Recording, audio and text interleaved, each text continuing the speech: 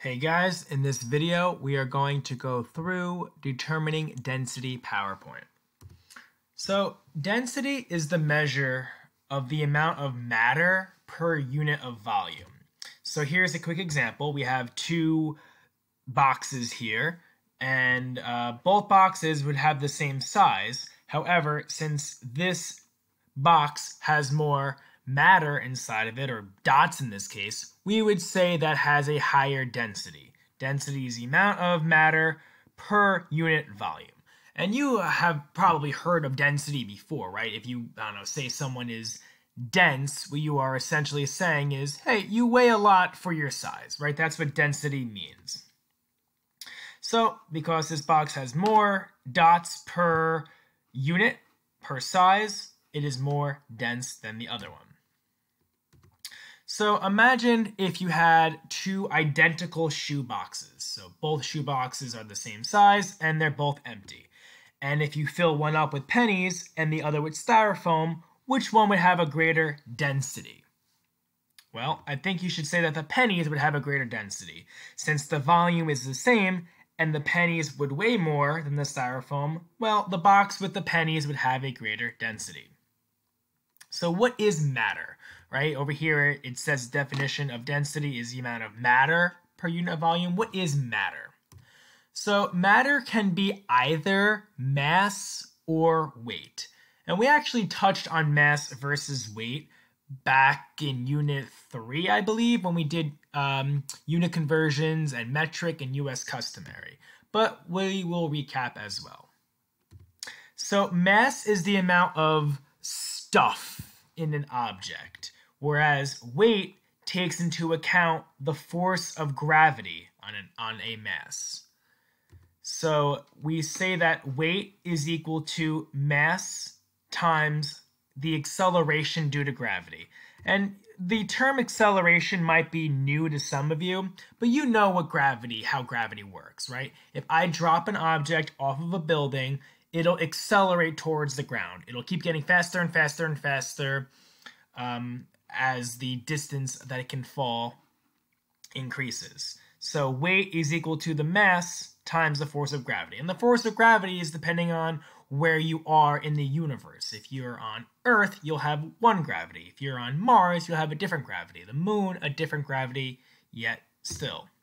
So do you remember this slide from the last unit or 2 units ago? It just said that the example that it provided was, what happens if you step on a scale on Earth and on the moon? When you step on a scale, what units does your scale measure? Well, probably pounds. But pounds is actually a weight, a force. Weight and force are interchangeable in this, just FYI. So when you step on a scale, it gives you your force or your weight, which takes into account the gravitational pull. So if you bring that same scale onto the moon, would your weight be the same? No, your weight will be different on Earth and in the moon. If you measure your mass on Earth, would your mass be the same on the moon? Yes, it would. Mass is the amount of matter in your body, the amount of stuff in your body, whereas weight or force is the mass that you have being pulled to the ground by the force of gravity. So, what's the matter? Let's look at the units for both US customary and metric. So US customary, for mass, we measure that in slugs. That was that weird one that none of you have ever heard of, right? And when we measure weight or force in US, we say pounds. That's a lot more common. And the acceleration due to gravity is 32.2 feet per second squared. Now you might be wondering, what does that mean? You don't have to worry too much about what it means. What matters more is the application of it. Quickly, I'll just tell you what it does mean. It means that for every second that an object is falling, the speed will increase by another 32.2. So for metric, the mass is measured in grams or kilograms, and the weight force is newtons. So you guys are probably more familiar with mass for metric, where you're more comfortable with using grams, and for US customary, you're more comfortable with using weight. And that's typically how you'll be asked questions. If you're dealing with weight or dealing with US customary, the question will be in weight, and when you are working in metric, the question will be in mass. Let's go some quick examples to help you use them interchangeably. So mass and weight are often confused, so let's do an example in SI. A man has a mass of 100 kilograms. What is his weight in newtons? Well, let's quickly go back a few slides, and we remember that weight, or force, is equal to mass times the force of gravity. Force of gravity is shown in this chart over here. In this problem, we are given the mass, so we want to know the weight. We have our weight equals mass times gravity. Plug in the mass. The gravity is a 9.8, which we got over here.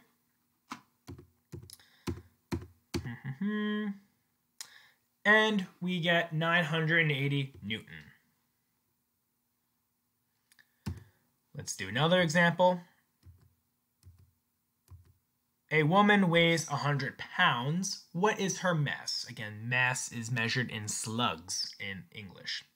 So we have now the W. We know that W equals M times G.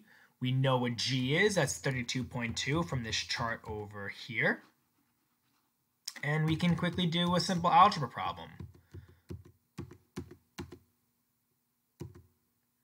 So if I rearrange this to get M by itself, I'll divide both sides by G. I plug in 100 for the weight, because that's the force. And I divide by 32.2, and I get 3.1 slugs. So her mass is 3.1 slugs. And since we are almost always going to be working on Earth, we can make some assumptions, because technically you can't convert between kilograms and pounds, because one is a mass and the other is a weight. It's not the same unit of measurement. It's like if I asked you to convert 8 miles to seconds. You can't convert miles to seconds. It's apples to oranges, not apples to apples. You can't convert kilograms to pounds. However, since we are usually on Earth, we can assume that we have the same gravity in both instances, so we will allow the conversion between pounds mass and kilograms because of that. Let me say that again in a simple sentence. Because we're usually on Earth is the reason why you can convert between pounds and kilograms. 1 pound is equal to about 0.45 kilograms. Some other conversions for you as well.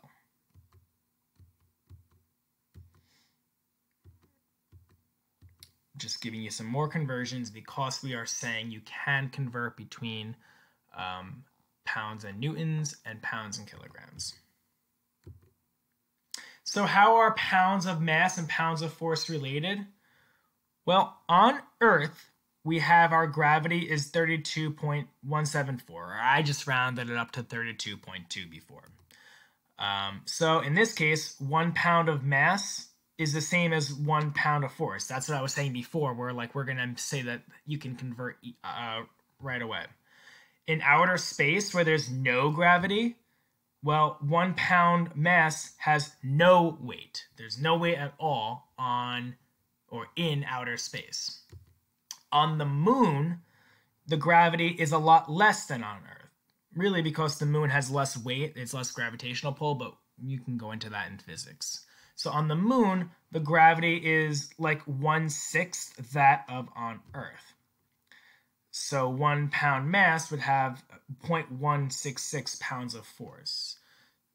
So if you step on a scale on the moon, the scale will give you about 1/6 of what your weight on Earth is. So if you weigh 120 pounds on Earth, you would weigh about 20 pounds on the moon. Conversely, if you can lift, 100 pounds on a bench press here, you can do 6 times as much there. Okay, Now let's go back onto a volume. And I think we did volume pretty recently, so hopefully this won't take too long. But volume is the amount of three-dimensional space enclosed by an object. It's length times width times height for some shapes, but it's always going to be cubic, right? Three dimensionals. So we have two methods to determine volume. The first is we can calculate it using a formula if we know the geometry of an object. So in this case, you take your measurements, you do the right formula, you get the volume. The second one is you can measure it indirectly using water displacement. What does that mean? Well, let's go into an example for both of them. So if I said to you, hey, what's the volume of this sphere right here? Or what's the volume of this cube right here? Well, you can get those by measuring it and then using a formula, right? So for a sphere, the volume is 4/3 pi r cubed, where r is the radius. Once you know the radius, you can plug in this formula, get me the volume. For a rectangular prism, you can do width times depth times height and get me the volume that way. Notice how both of these you have a unit of length multiplied by unit of length by unit of length. It's a three-dimensional x, y, and z direction. So that's the straight up method of calculating volume. Another way is like the indirect method. And you may have done this in science class. If not, I'm sure you will by the time you graduate. But let's say I wanted to get the volume of a rock, a random rock. Well, what's the volume of it? Well, I highly, highly doubt it's a perfect sphere or cylinder or geometric shape where you can easily calculate some dimensions and do a formula. It's a weird non-smooth shape. So there's another way to measure the volume of objects. So say we want to get the volume of this little dude right here, or that little female figurine over here. You start by getting like a graduated cylinder from science class, and then you fill it up with water. And I'll measure the amount of water that I have. Usually it's like milliliters. And what this is saying over here is if you ever look closely at a cup of water, they have what's called the meniscus, which is just showing that water will actually kind of, if you look closely, will have a curve to it. Don't worry too much about that. That's more of your science class stuff. But another example of this would be like if you ever fill up a coffee mug to like the really, really, really tippy top, it'll actually kind of have like a dome to it. It has to do with bonding forces, like the water bonds to the sides. Anyway, let's go back to the example. You take your graduated cylinder and you fill it with water and you measure how much water you have. Then you plop your object inside the cylinder, and what's going to happen to the water level? It's going to go up. If you measure that distance, or that difference, I mean, in the change of volume, that's the same amount of volume as this object right here. So we'll do that again.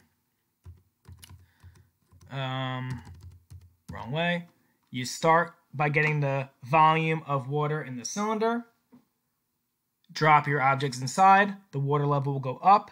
That difference, that change, is the amount of volume that those objects have.